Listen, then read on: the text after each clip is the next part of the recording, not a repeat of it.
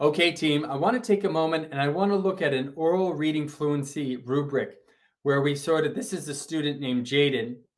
And I just want you to take a moment and read what this fluency prompt says. And then we're going to talk about it and point out what it's saying about Jayden's fluency. I will point out that Jayden here is in 3rd grade and that this is part of an assessment that happened in the beginning of the year. So it's part of an informal assessment where the teacher in the beginning of the year is gathering information to guide instruction to help Jayden on his fluency. So take a moment, take a minute here, 1 minute, and I want you to glance at what it's saying about Jayden's fluency, and then we'll discuss it, okay? 1 minute on your own with Jayden. Go ahead.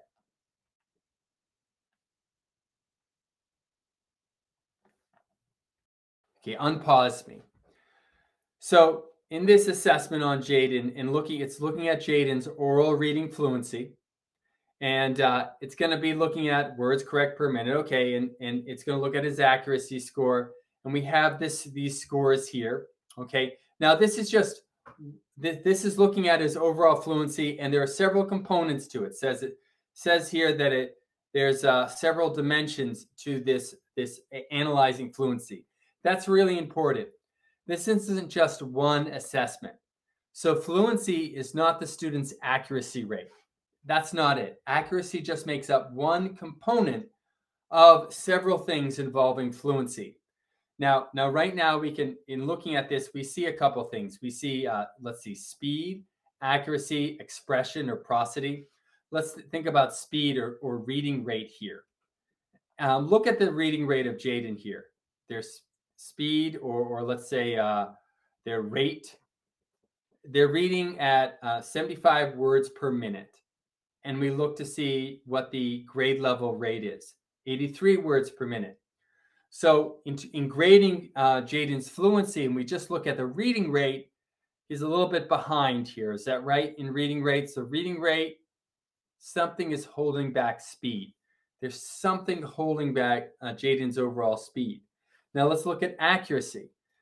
Remember the levels. 95 is fluent, 90 is more instructional, less than 90, anything less than 90 is frustrational. What does Jayden get? He gets, I'll do less than 90, he gets 89%. Now, what does that mean? Well, there's a couple things. Technically, it means that the text that Jayden was reading was at a frustrational level. And so you'd want to point that out if you were talking about Jayden's fluency. You'd want to point out, based on the accuracy rate of 89% accuracy, that the text is at a frustrational level, and it's not going to be a good text for developing Jayden's independent fluency, right? His oral reading. If your goal is to build fluency. But let's also think about 89%. Sometimes this also gets lost too. A student if you are at 89%, right? 89% is like a couple of, is this close from 90%, right? I mean, this student is almost, they're struggling, but it is not like they're getting 70% or 50%. They've got 89%. They're 1% away from instructional, right? And they're only a few percentage points away from 95. So what this means, whenever you see something like 89% accuracy, what this means, listen closely, is that Jayden is doing some good things. Jayden has got some strengths. He is doing some word identification strategies. Let me write down word ID strategies that are helping identify words, that are helping with his overall fluency in terms of getting, reading words with the proper speed, accuracy, and expression. He's doing some good things.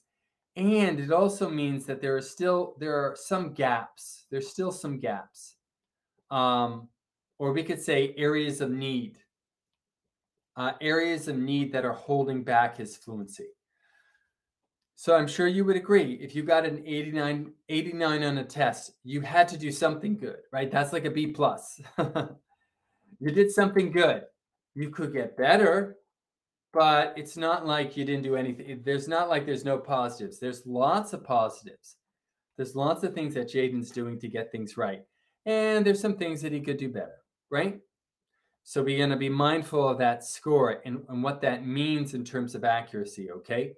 All right, so he's still at a frustrational level. Yes? So speed's down, accuracy is down, expression. How's expression? Well, it's at a 4. Do you see that? And you see with prosody, phrasing is good. That's good. Smoothness is a 3. So anything that's a 3 or a 2, this is a little choppy. It's a little choppy how this is. So he's reading with lots of breaks. So we see the choppiness. We see that accuracy is down. We see the speed is in fact affecting speed. So Jayden's going to be a student where there's a lot of mistakes and he's not self-correcting every mistake, and this is holding back his fluency. So when we look at an open response where we analyze Jayden's fluency, we shouldn't be surprised. We should see a combination of strengths, things they're doing right to identify words, and there should be several things that are holding him back. So when we look at Jayden's oral fluency, if we do that in this class, we will notice a student that is doing some things right, and there's some things that are holding back his overall fluency. Team, this is how I would analyze something like this if we were looking at Jayden and a student like Jayden. Now let's think about Jayden here. This was an assessment for a third grader done in the beginning of the year. Let's look at an assessment for another third grader.